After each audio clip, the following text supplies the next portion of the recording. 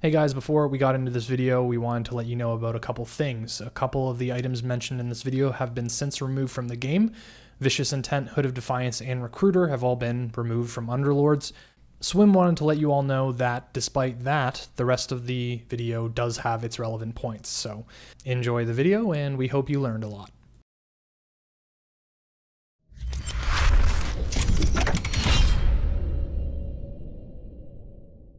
What is up, boys? We're back with part 2 of my full Underlords item guide and kind of like tiering system. This is just going to be covering more equipment stuff. If you haven't seen part 1, you definitely should check that out first. But here we're continuing in the same process through tier 3 and tier 5 items. This one should be a little bit quicker just because we have already established a lot of the ground rules about like where like certain stats are going to want to be distributed. So we can start off at the top of tier 3, the best of the best, Mask of Madness. Now I put this at the top. It is a little bit situational. The important thing to understand about Mask of Madness is that you really want a hero that you don't mind silencing for this to reach its full potential. This item is crazy good in Knights and Assassins. Basically, the way this works is a silence will stop an active ability from going off, but it will not stop a passive from going off. So for example, if we look at the heroes, if we put it on something like Slark, we have no downside because he has no active ability, he only has 2 passives. Right? So the best carriers for Mask of Madness are, of course, those heroes with passives. That's going to be something like a Troll Warlord, something like a Slark or a Phantom Assassin in Assassins. In Knights, we have Luna as well, but even a Chaos Knight, you don't necessarily mind silencing this if it gets to something like level 3.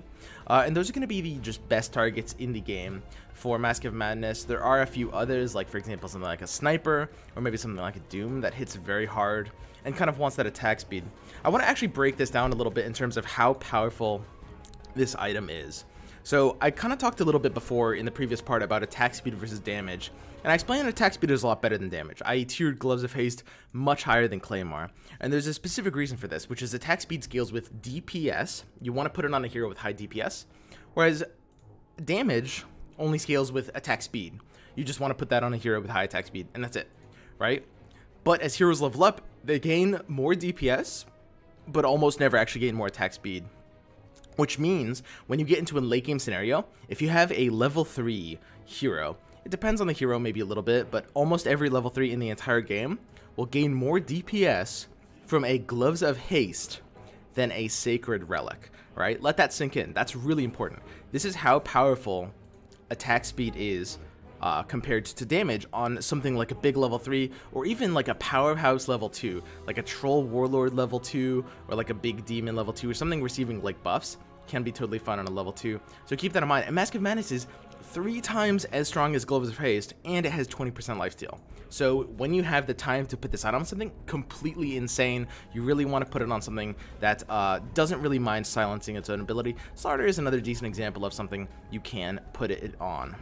Next up, we have Skull Basher. Skull Basher is nuts. This item, when you don't have the Mask of Madness target, you know, something that can reasonably equip this, again, because keep in mind, it is situational. Skull Basher is never, ever bad. This is just the most solid tier 3 item. You can never really go wrong picking it, unless you're picking it over something like a really good tier 4 item.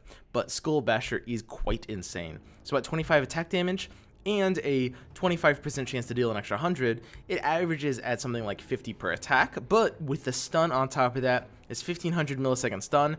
It does have a 2300 millisecond cooldown, so there is a bit of a cooldown on the stun when it goes off, but basically this outclasses Relic so hard it's not even funny. Relic gives you an extra 10 attack damage on average, but Skull Basher, the bash time, the 1.5 second bash is very powerful, and the way it distributes its damage gives you a high chance of killing a target before they have actually cast their spell, right? Because if it procs, it deals the extra damage on top of that, and you can maybe burst them down during the stun.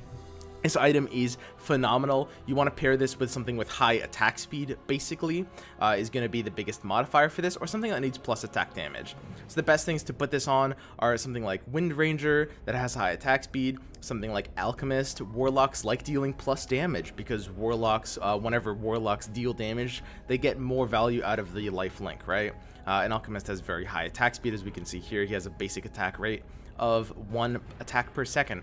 So Windrunner that attacks very fast, something like Gyro that attacks very fast, this is your kind of quintessential attack speed item, but you can also pair it with heroes that just need the plus damage. For example, it does give plus 25 damage, so something like Luna or something like Shadow Fiend, any demon multiplier, or any like DPS multiplier like Moonglaves is going to be a pretty phenomenal carrier for this item. Next up, we have Maelstrom. Maelstrom recently got bumped from a tier 4 to a tier 3. As a tier 4, it was actually mediocre. It was worse than like Daedalus, Moonshard. It was worse than most of the tier 4s, but hey, I mean, it was not that bad. You bump this baby to a tier 3, this is suddenly high tier material, right? This just went to, I think, 3rd place in tier 3. I would rate this over Relic, although it is maybe a little bit close. So the 25% just casting and lightning, this is magic damage, so it's very efficient. 100 damage across 4 targets.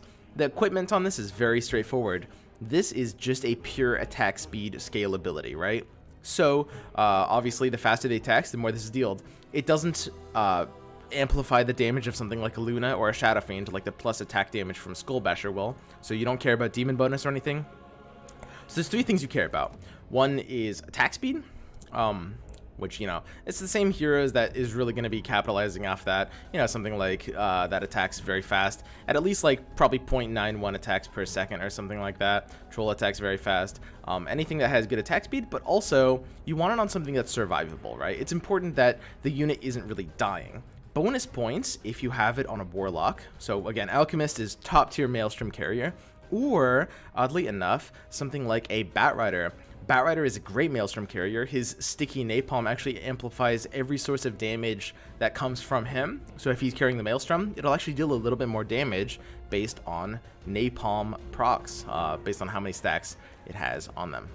Alright, we can get to Sacred Relic, which is, like I said, it's under Maelstrom and Skullbasher, but I'm never really unhappy to see this. It's still something that can scale pretty well in the mid-game with attack speed, and you're going to want it on similar heroes. However, unlike Maelstrom, it's basically all attack damage that it gives you, so it's going to be good on something that multiplies attack damage. You've got this demon modifier for plus 50% pure damage, which is going to be good on the plus attack damage here. Then you've got something like the glaive bounces on Moonglaves, or even something like, you know, Dragon Knight's splash damage or Medusa's split shot. These are all going to be able to basically just multiply the plus damage that you have on you. In addition to, you know, your typical attack speed modifiers, which pretty much any of these offensive items is going to want to scale with. Alright, down to Mechanism. So Mechanism, obviously, you want to put it on a unit that has a fairly low amount of health, that they're going to be kind of getting below 50% health a little bit quickly as your frontliner. So a good hero to put it on is basically anything that's on your front line. Typically, it depends on your comp, but a lot of comps you're gonna be frontlining units like Alchemist, units like Disruptor, units like, in some cases, some like units like Pudge, Chaos Knight, whatever. You know, you guys know the concept of frontline units. It can be basically on anything. The most important thing is it's taking damage fast enough. You don't want to put this on a backliner because they just won't take damage fast enough for this heal to kick in to save everything it needs to. Right? If you put it on a unit like Disruptor, like if you have a level 1 Disruptor that needs to get an ult off, it'll actually help it survive long enough too, because it's hard for it to get bursted so quickly unless the opponent has a Dagon or something. It's hard for it to get bursted so quickly that the like 250 health won't kick in, although if you are heads up against the Dagon, you do need to get your Mechanism off your level 1 unit so that it doesn't just get bursted down and you lose your activation with it. So Mechanism is a pretty solid item. It's a little bit secondary compared to the DPS items. You might have noticed the 4 DPS items in tier 3 are the 4 top items I recommend. It's really important to just get something big in this meta. Like, it's almost always a Shadow Fiend, in my opinion. Like, a Shadow Fiend is just like, if you can get a level 2 Shadow Fiend, if you can, slap a DPS on him, you're gonna have a good time, right? Maybe something that can use Mask of Madness, or maybe you get like a Troll Warlord near the end of the game, but having like one DPS unit with one good DPS item is very important. But after that, Mechanism still has a solid impact on your game. It has 3 cell radius, so obviously you want to put it on something somewhat centralized the battle, but it's such a big range, it'll basically hit the entire team. Bringing us to Vanguard. So Vanguard is an item I used to rate a lot higher, but the meta has shifted, and we see a lot of like more damage distribution. We see a lot of like powerful ultis, stuff like Disruptor, stuff like Alchemist needs to be kind of padding your front line, and you want to get mana distributed across all your heroes. So the idea of kind of a main tanker that's blocking everything with Vanguard does fall off. Vanguard was mostly good in a time where, you know, you could get something like level 2 Slardar, get Retaliate at 80 damage per second, slap a Vanguard on him, and you're good to go, right?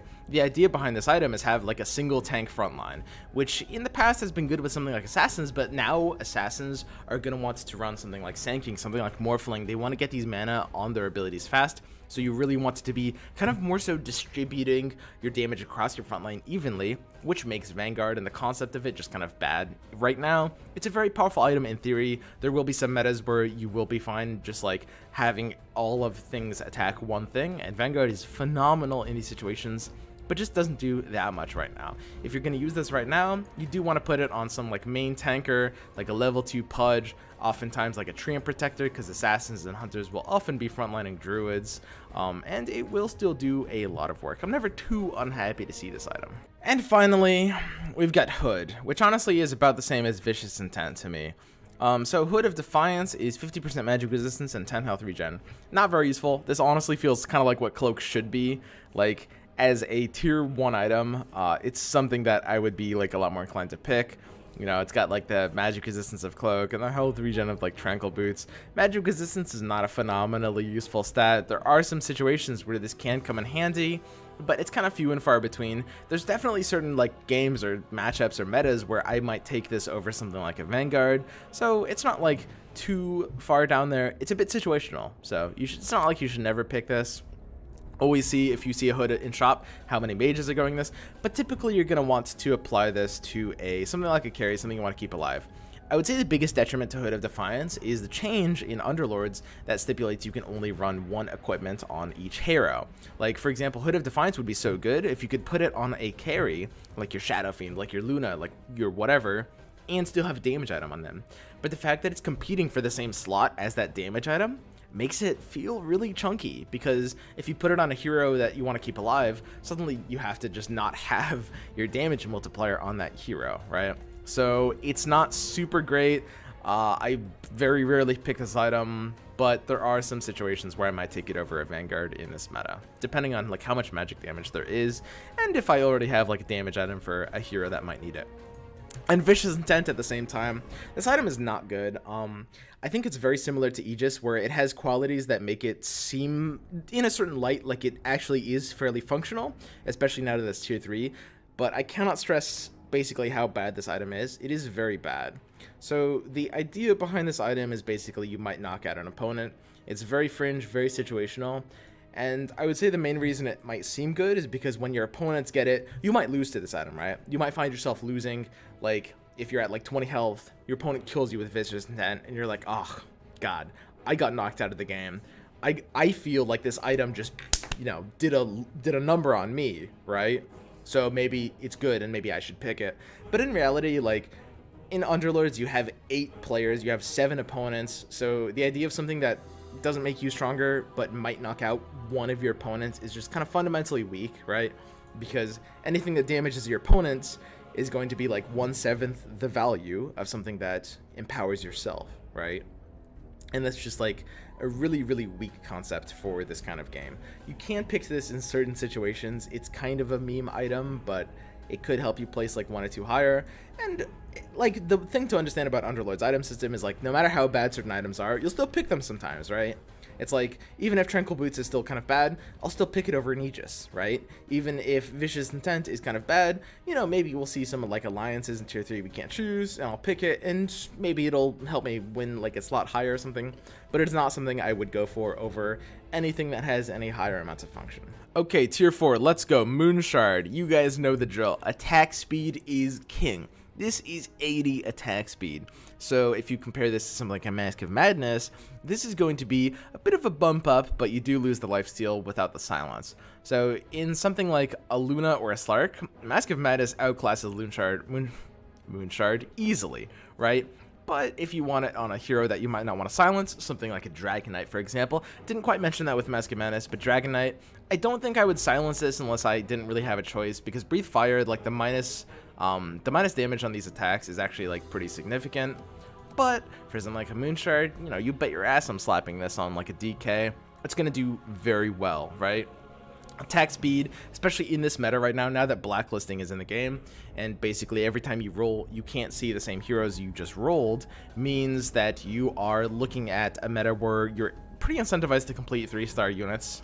Like, if you're going to be winning in this meta, you're going to want at least one 3-star unit in most comps, and Moonshard loves 3-star units because attack speed is just this huge DPS multiplier. Brings us to Daedalus. Daedalus a bit under Moonshard. It really does depend a bit on the situation.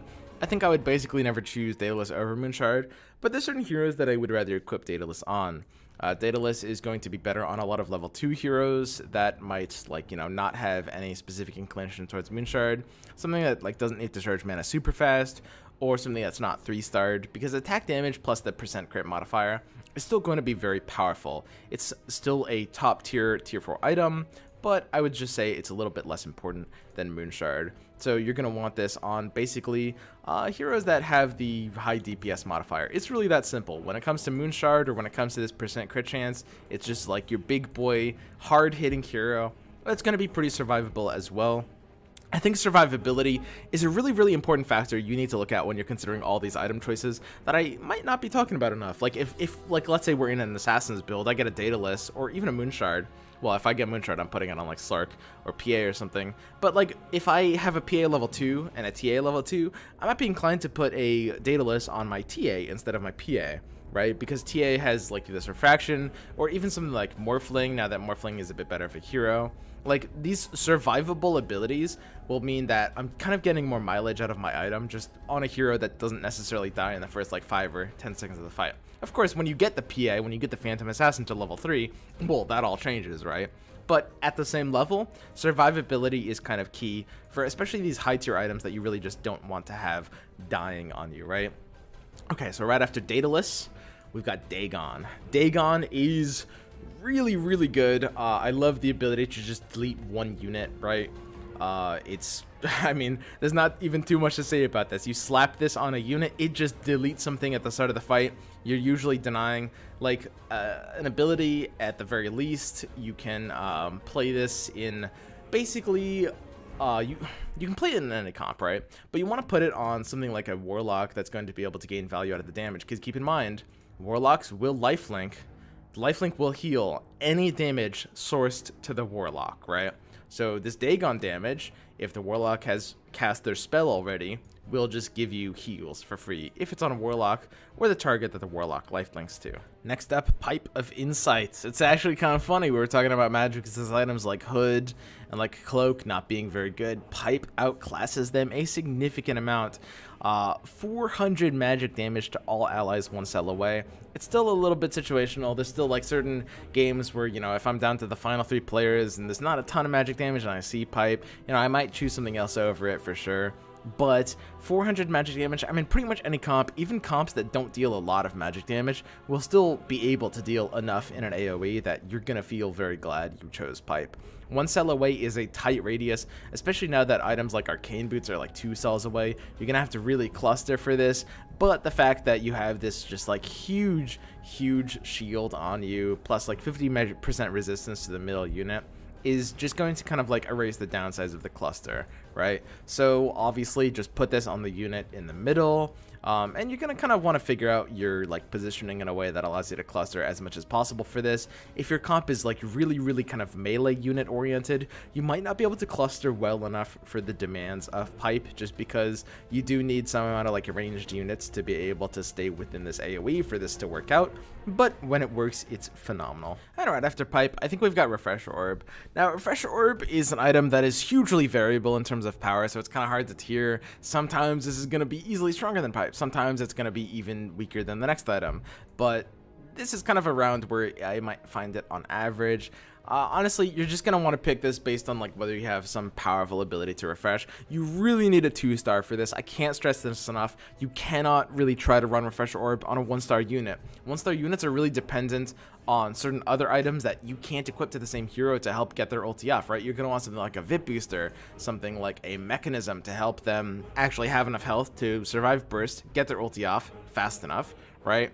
Whereas, you know, you also with Refresher, you need even more health, because you need even more health to turn it into more mana to be able to cast the ability a second time. 2-star Disruptor is a huge fan of Refresher Orb, especially if you have him in a situation where he can kind of charge mana a little bit slower. Something like a 2-star Alchemist can be decent, just be able to get like the acid spray down again. You want some like big altar. Now the reason Refresher is so far down on this list, where previously I've had it a lot higher, is because this like big teamfight ulti meta has somewhat gone away from us a bit. I think like, you know, Kunkka and Tidehunter have been just battered by these like nerfs recently. We've got Techies getting fairly nerfed, and honestly I think Refresher Techies was like slightly win mode before. It was good, but it wasn't like, you know, super game shatteringly amazing. And then you've even got like certain heroes like Shadowfiend, where Refresher on Shadowfiend should be good, but again, it kind of comes down to this like one item per hero thing, right? If I have Refresher and a Gloves of Haste and a 2 or 3-star Shadowfiend, I might want my Gloves of Haste on my Shadowfiend and my Refresher on something else, right? So it kind of depends on like where I'm at with my comp, but Refresher has definitely fallen a bit in the last couple of patches. There's not a ton that can really use this. It's really like Disruptor is kind of your go-to. You get a level 2 Lich or something like that in the front line and a mage comp, it's gonna work out very well. But it is somewhat situational, and you can't just always slap this in anymore. Then we've got BKB, Black King Bar. So Black King Bar is an item that, similarly to something like Code of Defiance, it does feel like it gets hurt by the fact that you can only equip one item per unit. If you've got a big carry, BKB's good on them, but you can't equip a damage item on them in that case. It's a solid item. You do get the ability to purge your effects and become magic immune, which means if you have a human silence that's hitting you, you can equip a BKB on a unit like a Disruptor to prevent it from getting silenced and make sure it gets stilt off. This is fairly neat. It's not like the most important thing, but it is an item that is like fairly functional, and you know, at the end of the day, if you don't have like a DPS item or you have multiple carries, you know, let's say you've got like a Knights build where, you know, you have like Luna and CK and you've scooped up a troll Warlord, as you know, you might have like 1 or 2 DPS items, but maybe you don't have a third one, so BKB is going to go well on a carry that like a Chaos Knight in the front line or something like that. They get magic immune. It will be a solid choice.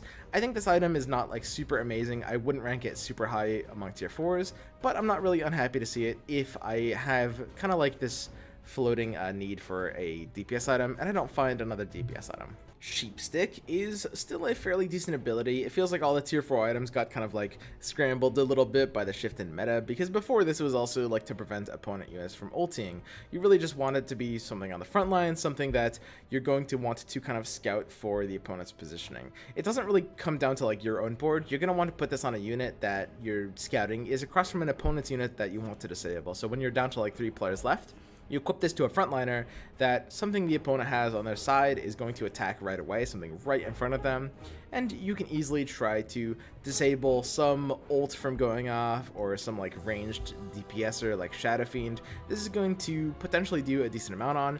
Again, not as powerful as it was before, but it still is better than certain other items. We have here the bumped down Eye of Scotty next, which is, you know, it was a pretty powerful tier 3 item, but bumping it all the way up to 4 means it's just not going to do quite as much, especially because it's kind of lost its long-term love interest in Medusa. Medusa being tier 5 now, she's not bad. She just got buffed up a little bit again, but she is not still, like, you know, retaining her former glory, right? So Eye of Scotty is definitely not in its glory days.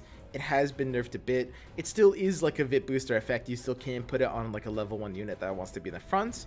Ultimately, you just want it on something that wants the health and wants to be able to spread this attack slow debuff a little bit. So something like that wants to basically stay alive a bit longer. Some like melee DPSer like Chaos Knight, if you don't have something better on him, is going to be a good carrier for Eye of Scotty. And then the literal bottom of the barrel, Battle Fury. Now I know this item, it's actually crazy. Can we talk about this? This item just received a buff. This item just got buffed by plus 70 damage. And it's still bad. How is that even possible? That is crazy. This item is still, I think, worse than a Sacred Relic. Which is so crazy. That's so insane. In most cases, I'd rather have a Sacred Relic than a Battle Fury, even after it got buffed plus 70 damage. That is almost the most absurd thing ever. The fact that this is melee only is a monumental detriment to the item. Most carries will be ranged. Most DPS users want to be ranged because, of course, they don't want to be dying early on in fights. There's only a few that are melee. You've got something like Chaos Knight, in Knights, some of the Assassins, and maybe a couple of the Warriors, like Doom, for example, are like DPSers that are melee. But the cleave really does almost nothing. This is not every unit in 1 cell radius. It's only the 2 side units, so it's only splashing 2 cells. Usually they're unoccupied. It can be okay in Assassins. If you slap this on like a Phantom Assassin 3-star or a Slark 3-star, it's really not terrible. But ultimately, this is not what I'd call a good item in general. There are situations where you might want to pick it up, but the fact that it's just like a melee only damage item does tend to make it quite bad. And then lastly, we've got the globals. I didn't rate them last because like I think they're bad. It's just like I'm doing globals last because they're very situational. So Recruiter is just gonna come down to how much economy you have, really. Like if you're on a 3-star path, if you're on like Assassins or Knights and you're looking to get more 3-stars, Recruiter is nuts if you find it when you have a lot of gold saved up. If you're like, you know, if you're looking to upgrade 3 more units to 3-stars, you got a 50 gold bank, you take Recruiter over most things. Maybe not like something like Daedalus or Moonshard. It really depends on your situation. If you have low gold, you take it over basically nothing, right? You don't really take it. It's not really that good. So hugely variable in terms of value. It's pretty strong when it's good, but it's pretty useless when it's bad.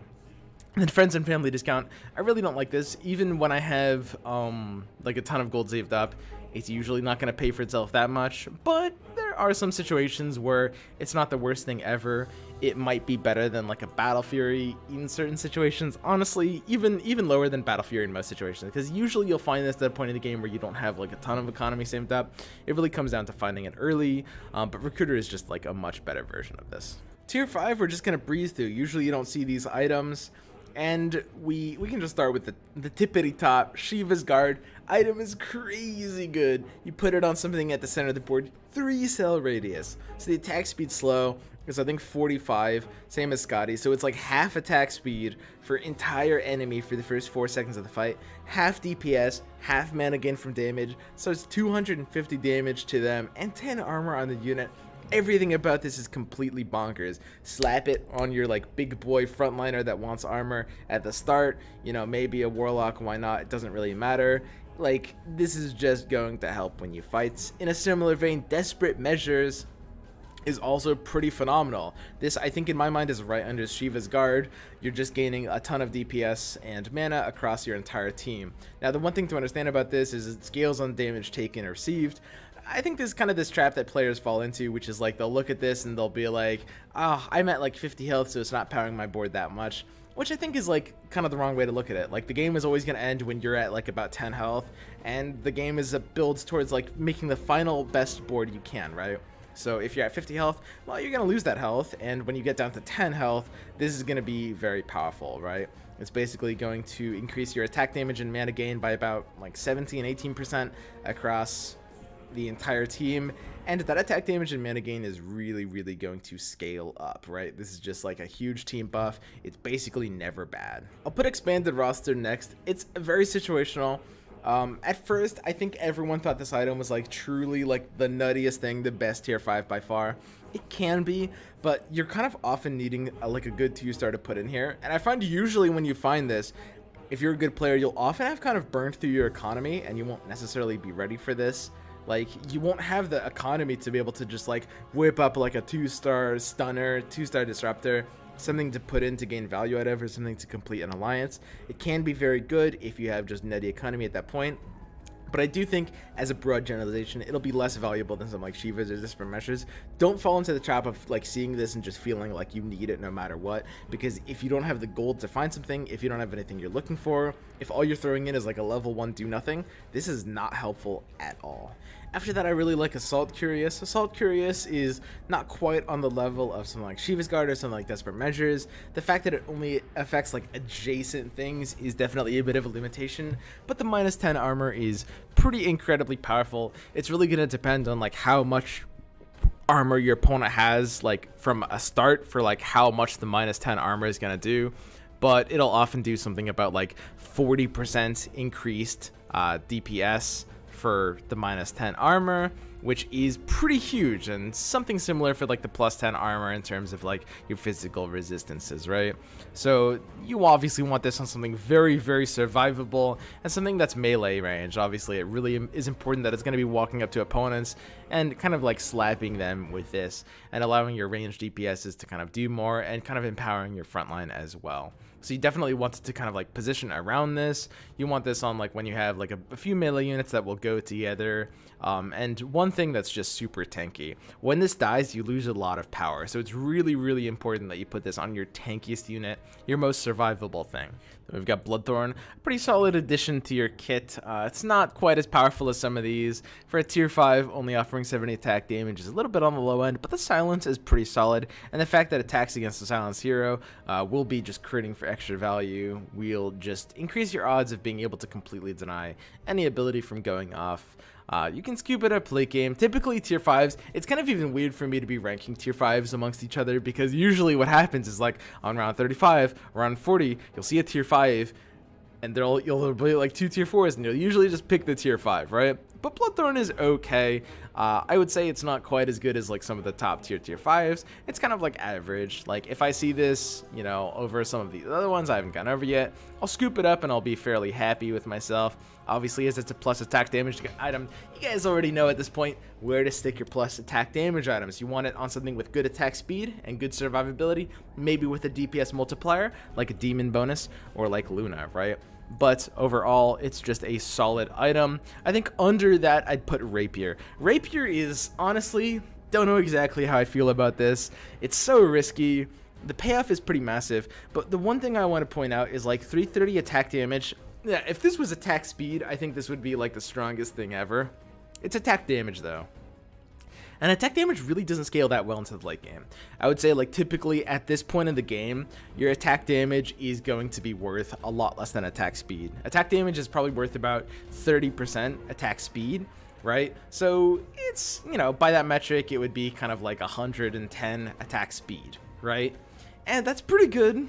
It's a bit better than a Moon Shard, but for the risk of like possibly losing a fight to one weird thing, because you can just lose a fight sometimes, variants will do that. You lose your Rapier and it just swings into the negative, and that can be very, very disastrous for you. So I would say it's like, it's better than some of these. It's a big risk to pick it.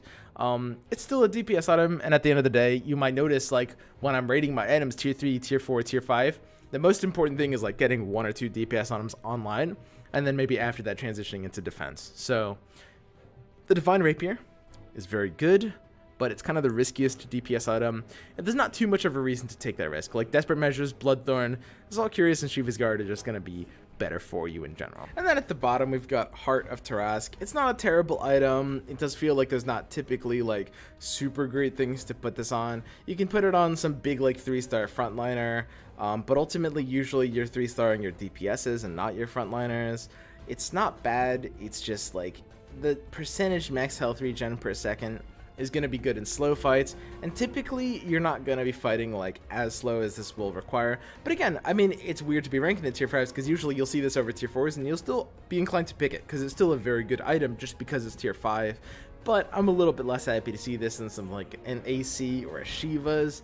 It's okay, it's solid, nothing really wrong with it. It's just not quite to the degree of some of the others. Where you want to put this on, it's very straightforward. Put it on a frontliner, maybe something with high armor. The health is going to multiply with other factors such as armor or evasion. So if you have something with like high armor or a night shield, it would be best to make the most use out of this 1000 plus health with the regen included. Followed only by Radiance and higher class of criminal. Radiance is an item that's like, it's starting to fall off already. It's starting to fall off even at tier 4 just due to the meta shifting. Team fights are happening faster and faster as players get better towards the top end of the game, and it being tier 5 just kind of kills this item.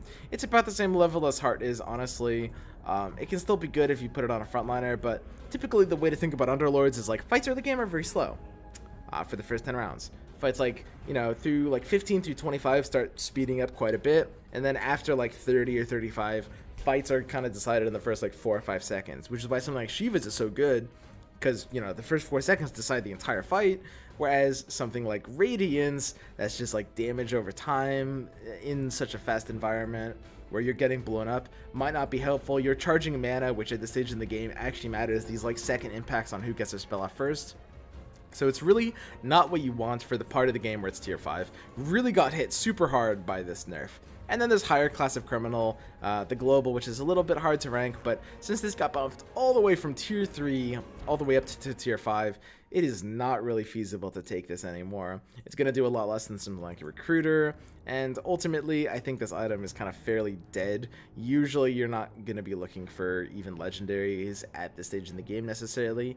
It kind of depends on the nature of your composition, but 3 stars right now are kind of like in terms of the meta, whereas legendaries are a little bit more out.